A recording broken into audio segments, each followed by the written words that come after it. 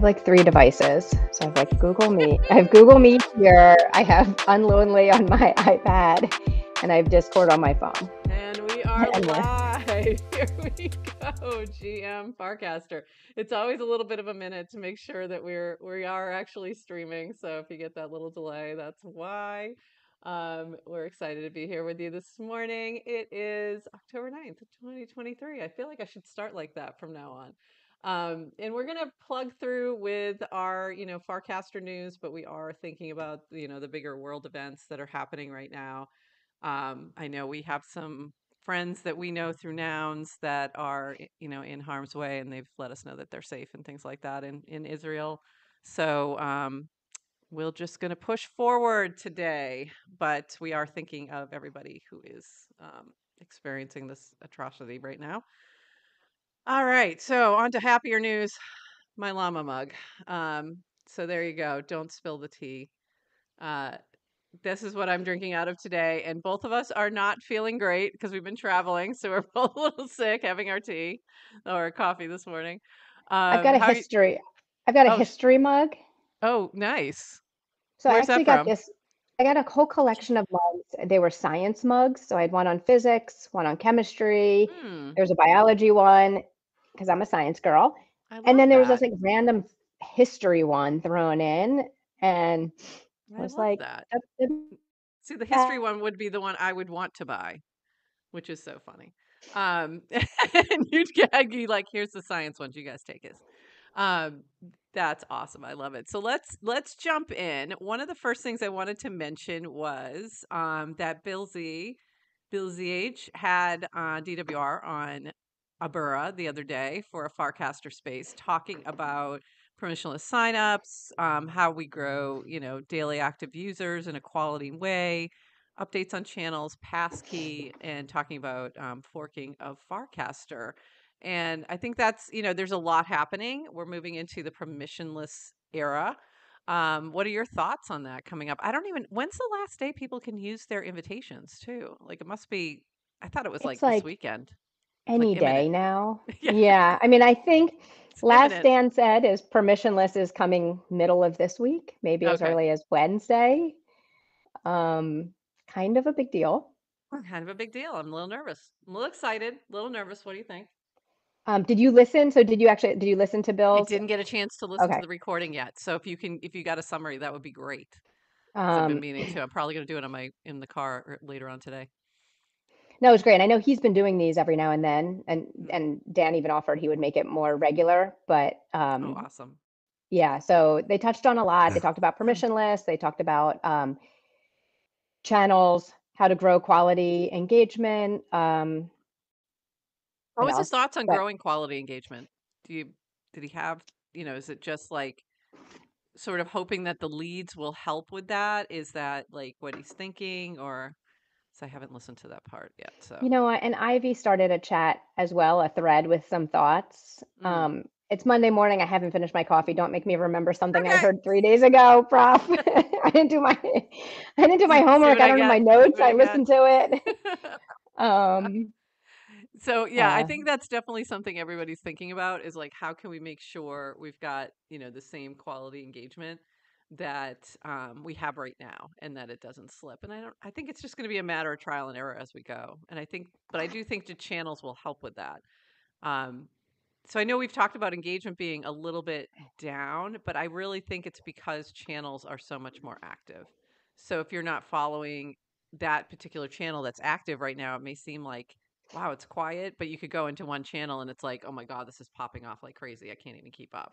So it seems like that's going to be the way that we keep things like more signal than noise, hopefully.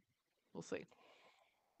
what I thought was interesting is Danica Swanson had a cast, and she casted about the Zorbs channel. Yes. So when we did the channel leads experiment, there was a little bit of debate, right? Of like, Hmm. is this too centralized? Are we moderating? The kind of what that push and pull is. And she said, and obviously I'm a channel lead for Farcaster, shout out. But even I felt a little like I was even hesitant when I was like, Right. what is, my role in this world? So She just made the point though, because she loves the Zorbs channel, but without a lead, you can start to interject non-Zorbs content, Right, right. and Things it that can are off feel, topic and yeah. And that's and then it loses quality. right. So no answer to it. I think Dan just responded back something. Oh no, that was a different thread. I don't know, but it's just, what's the answer? We'll see. We don't know. We'll see. Yeah, we'll have to just keep going along and trying different things. And there was a discussion too, and I can't remember if I talked about this last week or not. No, I think it happened after. Um, I was on an Abura space, and there was Les and Chris co-created and a couple others, and they were talking about being a little hesitant coming into the Farcast Her channel. They're like, "Oh, I was going to recast this, but then I thought twice," and I'm like, "You know what? Like, you're welcome. Just don't mess with the vibes. Like, take a minute and like look around, see what's going on, and then like come on in. But just don't, yeah, just don't come knock kicking the door down. I think it's the just go carefully. What are your thoughts on that? Absolutely. And actually that concept of think twice is making me think of that, of the screen you get after you hit cast. Oh, well, that's perfect. Perfect. Yes. You get that Transition. undo transition perfectly, if I can find that one. Um, that was yes. So It, Warpcast, yeah, it shows you a screen where you can undo your cast before you post it. Do you find this useful? Was something that was just posted by @v. So yeah, that's a great transition of that. So yeah, I think that's a good approach, right? To make sure that like, does this fit in this channel? Does this make sense here? Or is it better somewhere else? And I don't think that's a bad thing. I think it just gives it more thoughtfulness before you cast. So I what do you think about the undo button though? yeah, I mean, I think generally any small little prompts that make Hmm. us think for like a split second before we act on social media is a good thing. I Um, do. in my conference that I went to last week, that I've casted a little bit about, it was a DevOps leadership conference. Um, One of the speakers was talking about developer experience. Nicole Forsgren, if people know her, she's famous in some world. But she said one of the things she was talking about, like what makes a good developer experience, was cognitive, like reducing cognitive load. It's like trying to make things easy at work. But she said you don't want completely zero friction. It's like you need just the right amount of friction. And someone else I was talking to gave the analogy of like when you have no friction, it's ice. Ice has no friction. What do you do when you Ah, walk? What do you do when you walk on I'm really ice? careful. Yeah. Like you slip, You slip, you you fall on fall, your you walk face, really, you do really your. careful. Yeah, you avoid. So Um, you don't want too much friction, but a certain amount of friction in certain scenarios. So I'm the undo screen. Um, yeah, it doesn't bother me. I I don't hate like it. it. Yeah, I don't. I've used it a couple times because we also don't have an edit. So to me, that gives me a minute to be like, oh, wait, if I, caught something, something like that. And I'm just looking at what does the branding say? It's so subtle. And I'm not sure what you're talking about, but I'm guessing you mean Farcast Her. I'm not positive. Um, so, eggs, if you want to expand on that, I'd love to know what you mean by which branding. And then, oh, this is so relevant to my interesting Oh, the the branding hat. of my hat.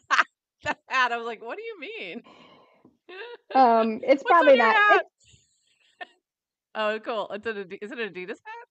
It's an yeah. Adidas hat. It's just really subtle. That's funny. I almost wore my on-chain hat today, and it's the same kind of thing. It's like white on white and black on black. It's really subtle. That's so funny.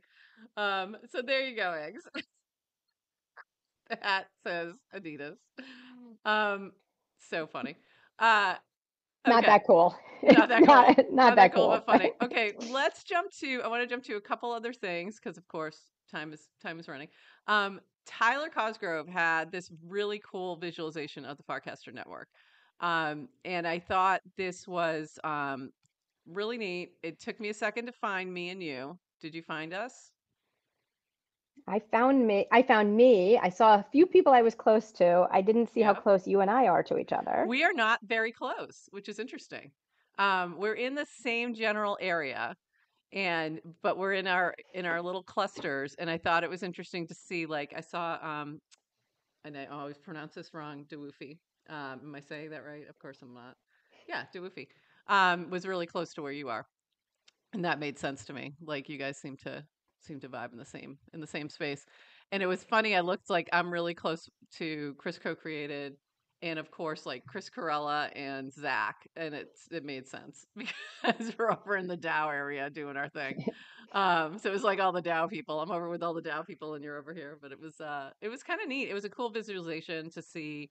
You know, think about think of Farcaster in terms of a network state. That's how I was looking at that and thinking about that, that concept of a network state and how close, who is in your, your part, your zone of the network state. It does look like Australia. I'm just looking at our chat comments. One of these days, I'm going to figure out how to pop the chat out of Unlonely because it won't work for me. I think my pop-up blockers are doing something, and so we can actually put it on the screen. But if you're not in the Unlonely chat, I thought the same thing, Arjun, when I saw it. I'm like, it looks like Australia. And I don't think that's a bad thing. I love those Aussies. Those are some of my favorite people.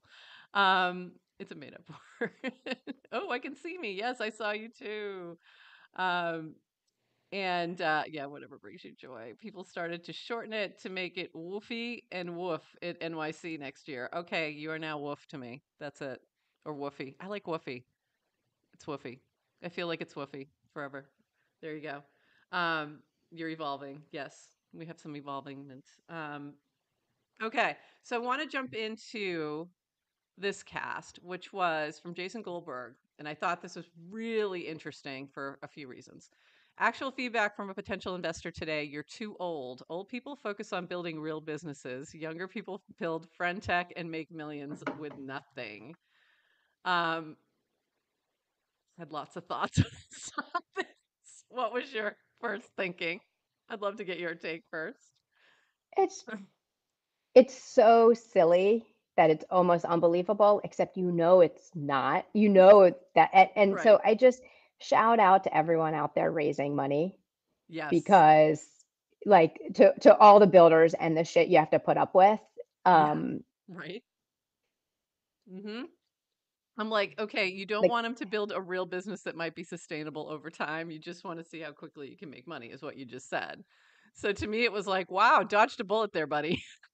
It's like at least they were honest, because you obviously you won't. You're not aligned, clearly. But I found that so crazy, and I feel like that's such like really says a lot about the space that we're currently in that we don't necessarily think about sustainable over time. We don't think about growing something, in the long term. It's always like fast.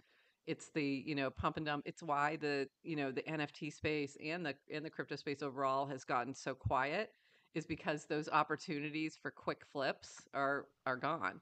So, but to me, it feels better. Like to me, it's better. It's people who are building real things, and that's what I would want to invest in. So like to me that was like so flipped. It's the exact opposite of what investors should be looking at, is like how can you build something that's long term, is going to be here longer than a couple years, and from there. And saying nothing about friend tech at all because I don't know enough well about their long term vision. I just know a little bit.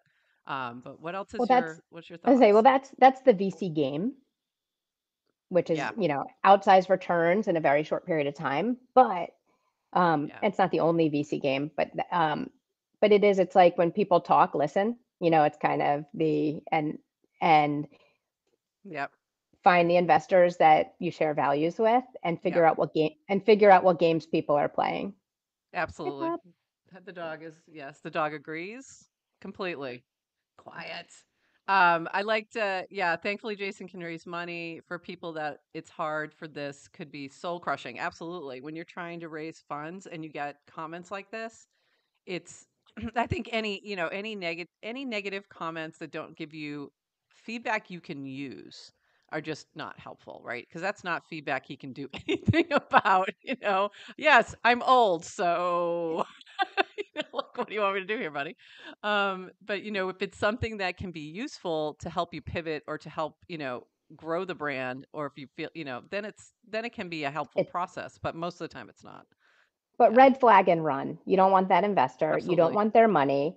Right. Someone in, I think it was in Farcast, her also said something Yeah. recently, woman raising money, and just said, I think it was the investor said, just so you know, I don't have a problem. Like, I don't have a problem with Yep. women, but everybody else will, like everyone else does, Yep. something along those lines. So Like, I don't have a problem with the woman founder, but I did. other people will. And it's like, okay. Thanks. And there's a really good combo happening here. Personally, I'm a little bro. At early stage VC, your entire job is to be good vibes, so founders and other people like you, kinda. Um, but it's also, I can understand you're trying to find, depending on what your goal is as an investor and what are you looking for something that's going to turn a profit in a couple of years, or are you in the 10-year mindset? If you're in a 10-year mindset, then this to me is like the opposite thinking. If you're just looking for quick flips and trying to just, up that return real fast, then yeah, it makes sense that they wouldn't be looking for something that's going to take a while to turn a profit. But I feel like that's, all part of this attention economy that we're in right now, that's so like, I need it now, I need it quick, I need it, to turn a profit tomorrow, and it's, impossible for builders who are going to, it's going to take a lot longer. Um, None of our biggest businesses were ever built overnight. They took years, and a lot of times there was a lot of missteps along the way. So I don't know. And the game is shit. don't don't hate the player, hate the game. Yep, there we go. Um, okay, we had a bunch of things we're trying to get through today because there was so much fun things. Oh, I want to talk about bot commands, and this one's going to be a little hard to see, but we're going to post the link in the recording. But this was from Accountless, and it was all the, or I don't know if it was his or somebody else did it, but it was a list of all the different bot commands that you can use on Farcaster. And to me, like the one of the biggest things early on that I thought was so cool was at bot faucet that would send you Gorley. Oh, I just thought that was really cool because there was a lot of, developers who needed Gorley all the time when they're doing test nets, and I was doing some on when we first launched Nouns Builder, doing some things on testnet, and that was just really cool to be able to just like boom at bot faucet, and there's Gorley ETH in my wallet. And more so, I think I was impressed just by the fact that it could be done, and it could be done on Farcaster. I thought was a very really cool integration. Do you have any particular bots that you think are cool that you use, or? I use yes. And by the way, Furlong in the chat just gave the source for the bot Oh, list. thank you, It's thank you, in thank you. it's in the I see. A16Z GitHub Farcaster Cool, thank you. repository. So Yeah, we'll we're link to really that. bad about dropping links into the chat. We can only chew Well, gum and walk so many different ways. by the Uh, way, and in this whole, like, can I just shout out to the people in on the stream and chatting. Love you that you're yeah, here. yes, We're experimenting in the new media, and I just so you know, I've got like Farcaster monitoring over here, Unlonely over here, two of these, so it's super fun. that's I wish I amazing. had three eyes. Um, so my favorite bot is Remind Me. Oh yeah, you use that all the time. I've seen that, and I have not used it, but I've seen a few people use it, and it's really cool. Tell us what So Remind Me does. Remind Me is it just will it's a reminder for yourself. So you cast, at Remind Me a time period, and it'll just ping you back. So I use it if I see a cast that, like, oh, or a longer form article I didn't read yet. It's like, oh, remind me tomorrow, and I'll read it again. So I don't have to keep track of my That's own cool. things. Or what I love to do is to hold people accountable. So if someone says, hey, I'm working on a blog, or I'm trying to do this, I'll say, remind me in 3 months so that I can follow up with them and say, hey, how's I'm your scared. progress? I'm scared. We've got a life coach here to watch us on all the Miami. I know you have to jump, so let's wrap up really fast. So I like there was also a Chat GPT one now that I think is really cool that I have to try out. I did want to just point out one drop that happened, a special NFT drop that just happened. That was by you. And that was conversational liquidity providers, the unsung heroes of Farcaster. And I just thought it was really cool that you did another mint. The first mint you ever created, the first NFT you ever created was at FarCon. This is your second one. And I like the idea of adding to the genius through NFTs and minting these like thoughts that we have as we talk on Farcaster. So that is pretty cool. So that's exciting. So go mint Adrian's new thing for free on An Zora. unsung hero is my way of saying I can't build an app, but I can make conversation, But I but can I make can talk. conversation, and this is what we do here. So we are your morning conversational liquidity providers, bringing you the news from all around Farcaster. One last thing, there was a great new Dune dashboard that's out there. This link will be also in our notes, our show notes today. So another fun thing to take a look at. We are going to wrap because Adrian's about to head out the door, go drop the kiddo off somewhere.